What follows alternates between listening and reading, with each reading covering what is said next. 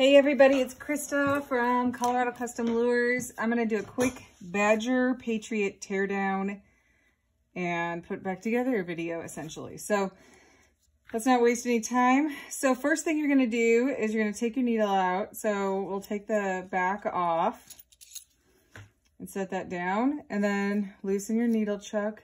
Take out your needle, and then I always put the little parts in like a tiny little Dixie cup so that they don't get lost. Trust me, you will lose them if you aren't careful. Then you're going to unscrew this part. Okay. It takes quite a few turns to get it apart. Okay, now if I'm cleaning my brush, this is a part that I'm going to throw in the cleaner. So right here I have lacquer thinner, and I have another brush soaking in here. But if you use water-based paints, you're going to want to use some kind of alcohol, be it isopropyl alcohol or denatured alcohol, to soak your airbrush parts. So I would stick this in there, but I'm just going to put it in this cup since this is already clean. Same here. This you can soak it if it's gunky, but you don't have to. Mine was really bad, so I soaked all my parts. It's pretty clean now. Then you're going to take out this little trigger pull mechanism. Okay. And now you're going to take off your, I use quick disconnects. So I have an adapter that I use to connect to my quick disconnect. So I'm going to take that off. There's a seal inside this quick disconnect. It's a tiny seal. I have lost almost all my seals for all my brushes. It's black and it's normally inside there, but it's missing on this brush.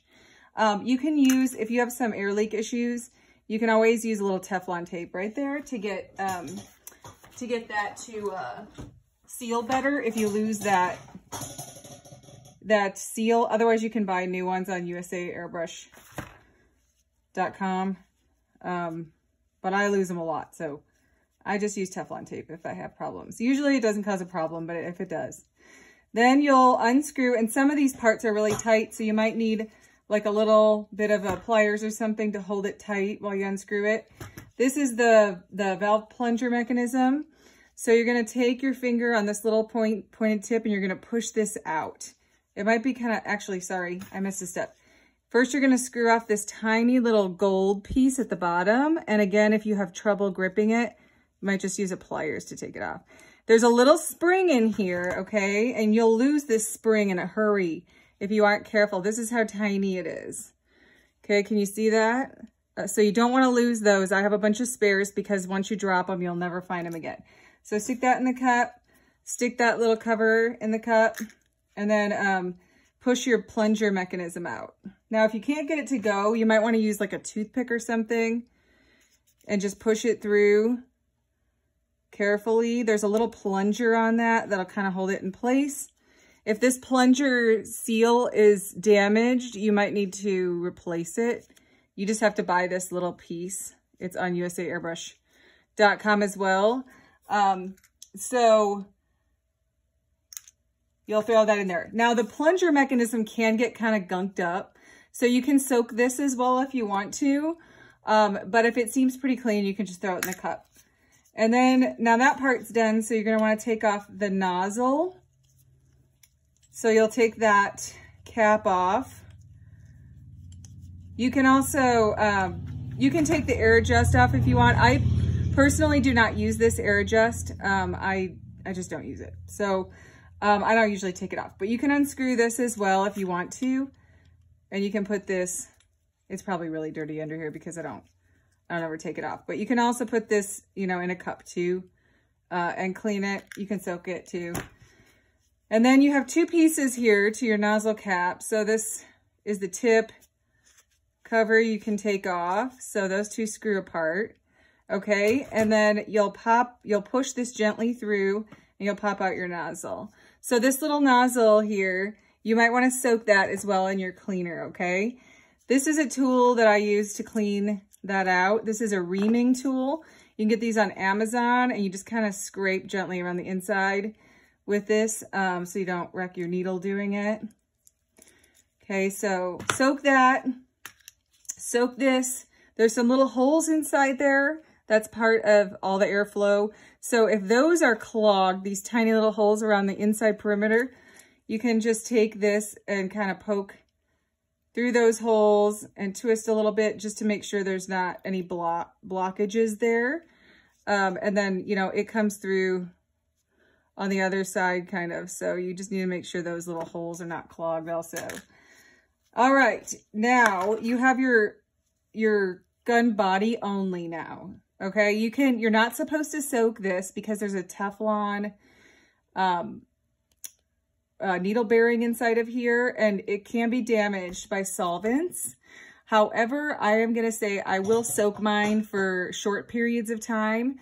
And then I do run these little textured cleaning rods through it. You're not supposed to. If Ken from Badger sees this video, he will probably call me and tell me to stop because he's already told me that in person. But you can just kind of make sure you're not forcing it through, but you can run it through and then wipe it off with a paper towel and just keep doing that until you get whatever paint or gunk in there that is caked inside that Teflon bearing. It can make it hard for your needle to move forward and back sometimes if you get paint in there.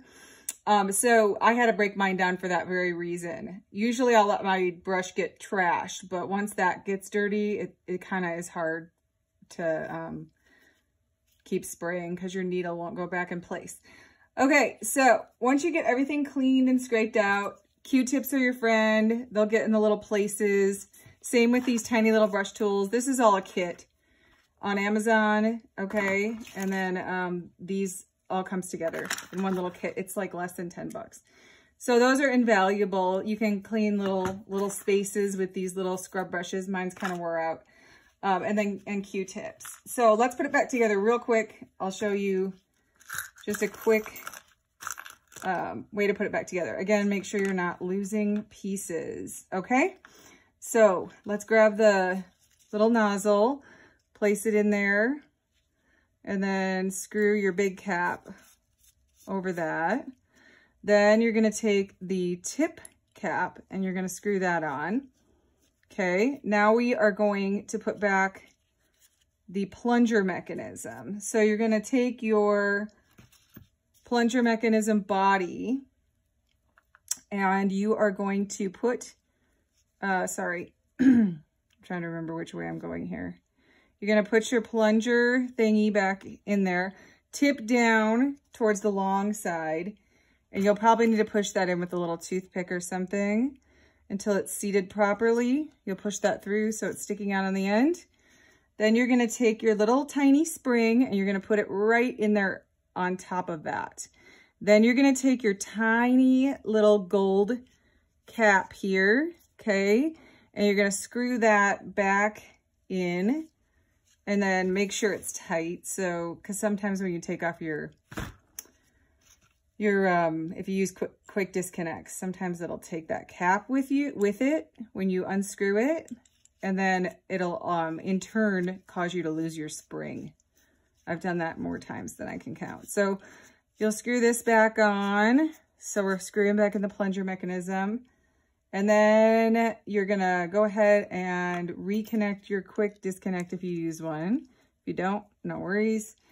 Then we're gonna put this mechanism back together. So this is spring loaded as well. The spring is buried inside of this barrel.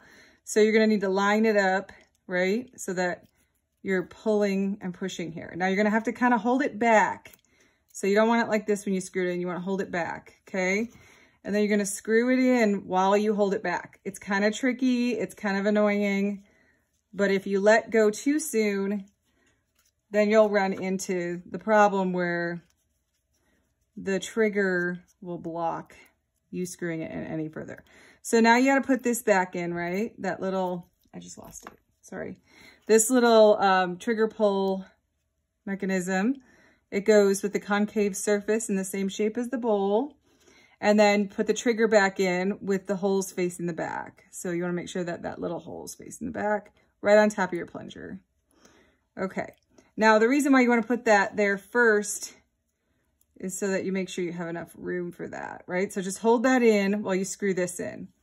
And it's a little bit awkward. Once you get it in about halfway, you can let go of the plunger mechanism and then just finish screwing it. sometimes if it gets out of alignment, you know, the spring will push this piece forward and it'll get out of alignment and then it won't seat properly. So screw that back in all the way till it's tight. Okay, then you're gonna put your needle chuck on, just loosely, and we're gonna screw back on this little tiny, I don't even remember what that thing is called, to be real honest with you. I forget. Then you're going to take your needle and you're just going to slide it in, tighten this up really, not too hard, but you know, tight. And then screw your cap back on. And then you should have a fully functional, clean airbrush. So if you have any questions, post them in the comments. I'm happy to help. There's supposed to be a little seal that goes right here. I don't even replace it. It's cosmetic. So no need to worry about that. If you happen to dislodge or damage one of the Teflon needle bearings in here, you can get a kit to replace them. So that's why I don't get too bent out of shape about how I clean it, because you can always replace those. So hope you all found this helpful. Give me a like, give me a follow, and hope you have a great day. Bye-bye.